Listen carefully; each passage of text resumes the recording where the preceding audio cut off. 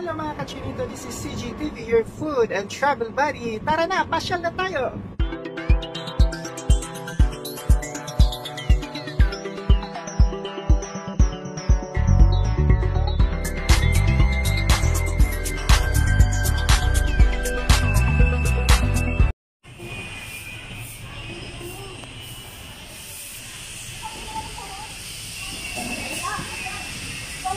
The Arroceros Forest Park is a riverside park in Manila, Philippines, located on Antonio Villegas Street, former Calle Arroceros, in the Central District of Ermita. Developed in 1993, the 2.2-hectare, 5.4-acre, urban forest on the south bank of the Pasig River. At the foot of Quezon Bridge consists of secondary growth forest with 61 different tree varieties and 8,000 ornamental plants providing a habitat for 10 different bird species. Despite its small size, it is considered an important feature of the city in providing fresh air to the Lawton area, which is traversed by many commuters from other cities in the region. It lies in a historic area of Manila and has been called Manila's last long. Being the city's only nature park, the park is administered by the city government of Manila in partnership with private environmental group, Winner Foundation. The area occupied by the Arroceros Forest Park used to be part of Parian, the Chinese trading settlement during the early Spanish colonial period. In the 19th century, it was the site of the Fábrica de Arroceros, a tobacco factory owned and operated by the Compañía General de Tabacos de Filipinas.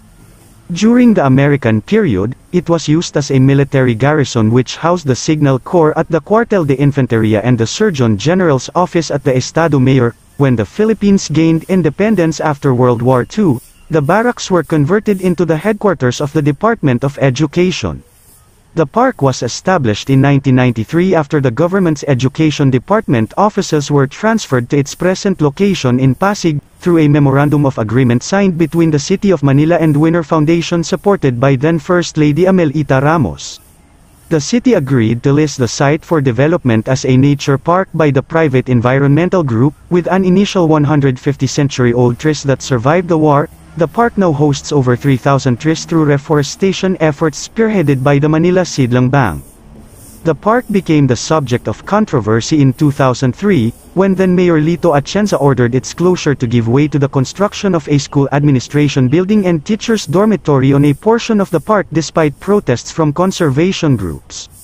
The groups claimed that of the 8,000 trees in the park in 2000, only 2,000 remained when the buildings were completed. The park was reopened in 2007, however, the memorandum of agreement signed earlier in the 1990s had expired a year later in 2008. Leaving the park vulnerable to any future threats to its existence. A few years later, the park was threatened once again, when in July 2017, the Winner Foundation received an order from the Manila city government to vacate the park so that the city could build a gymnasium inside.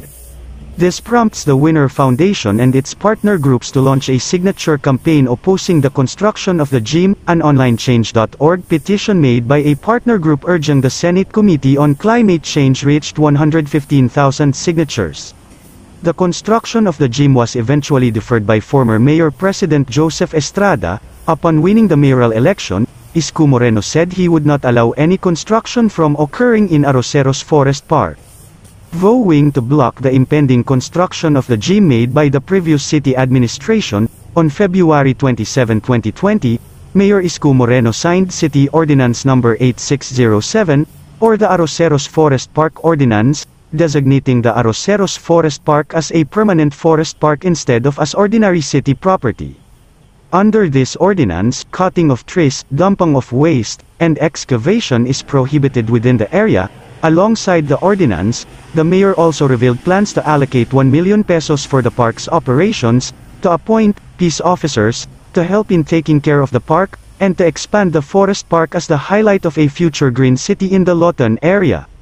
The Arroceros Forest Park, designed by landscape architect Wilfrido Dizon and the Bulacan Garden Corporation, is home to over 3,500 trees of diverse variety, such as Acacia mangiyem, Acacia auriculaeformis, African tulip tree, agoho, anahaw, banyan, bunga de China, dapdap, eucalyptus, Ficus benjamina, fire tree, Indian tree, kamagong, mahogany, MacArthur palm, molave, nara, neem, rain tree, rattan, rubber tree, talisay, teak, chesa and yucca.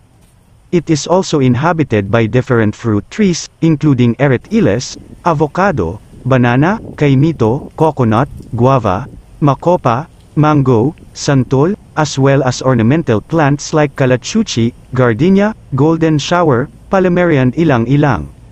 The park has tiled pathways and concrete roads giving access to areas around the park. It also contains a fish pond and bridge, as well as a riverside walk. The park is a habitat of different bird species, such as the long-tailed shrike, pied fantail, zebra dove, Pacific swallow, yellow-vented bulbul and brown shrike. It also houses the Manila Education Center, the central offices for the Division of City Schools located at its southern edge. The park is located in the center of Manila, just north of the Manila City Hall adjacent to the walled district of Intramuros. It is within walking distance from the LRT Line 1 Central Terminal Station and is right across from the Manila Metropolitan Theater. It is accessible from Rizal Park and southern Manila via Padre Burgos Avenue, and from northern Manila via Quezon Boulevard and Quezon Bridge. It is also near the Lawton Bus Terminal and the Pasig River Ferry Lawton Station. Sa ngayon kahit under construction and beautification pa ang ibang area sa park, pwede na itong pasyalan. Maganda na ang pathways, may designated bench chairs na din, at fresh air at tahimik ang lugar para makapag-relax at pampatanggal ng stress. Meron na ding mga pathway bridge perfect for Instagram photos, at higit sa lahat wala pang entrance fee sa ngayon. Kaya ano pa inaantay nyo, pasyalan nyo na ang Arroceros Forest Park, perfect for family at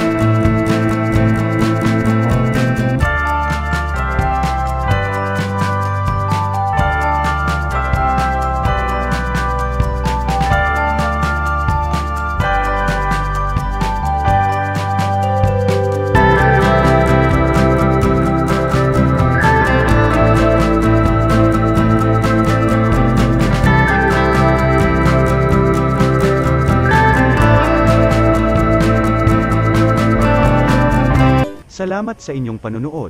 At kung kayo ay baguhan pa lang sa aking YouTube channel, huwag kalimutang mag-like at mag-subscribe, at i-hit ang notification bell para naman updated kayo sa aking mga bagong videos. Muli ako si C-Jhay TV ang inyong chinitong lakwachero. Ingat po palagi.